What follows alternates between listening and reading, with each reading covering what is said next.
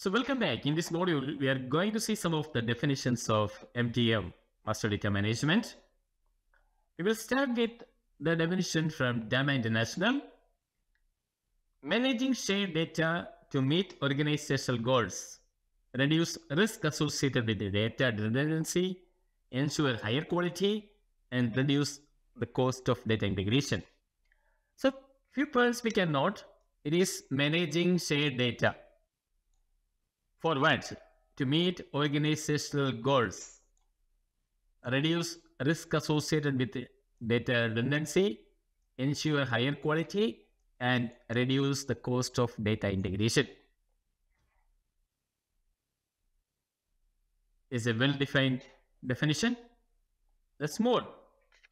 We have some definition from Gartner.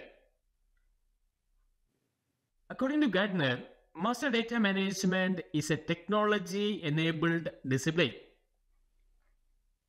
Master Data Management is a technology-enabled discipline in which business and IT work together to ensure the uniformity, accuracy, stewardship, semantic consistency, and accountability of the enterprise official shared master data assets.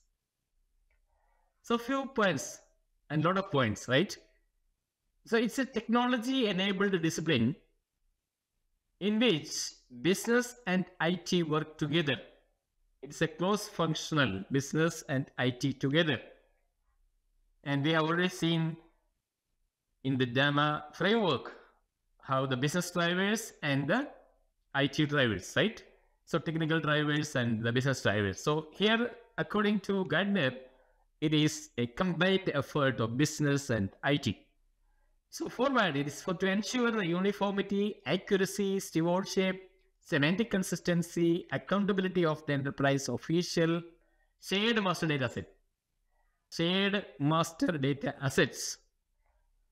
I hope this is clear to you. So remember, few things to remember, that is a technology-enabled discipline. It's a collaborative effort for business and IT, and they have a purpose. It's a purpose-driven activity.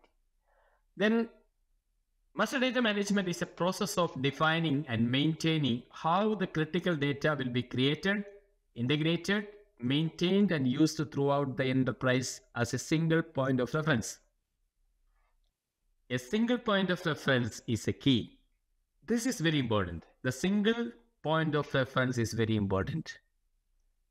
From that only we are seeing the golden record, the single source of truth, and the trusted record, and so on.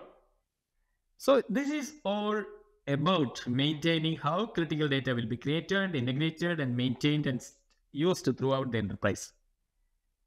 So this is another definition. And this includes both reference data and analytical data.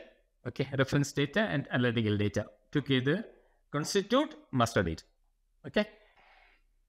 And finally, we will also see one more definition from Gartner.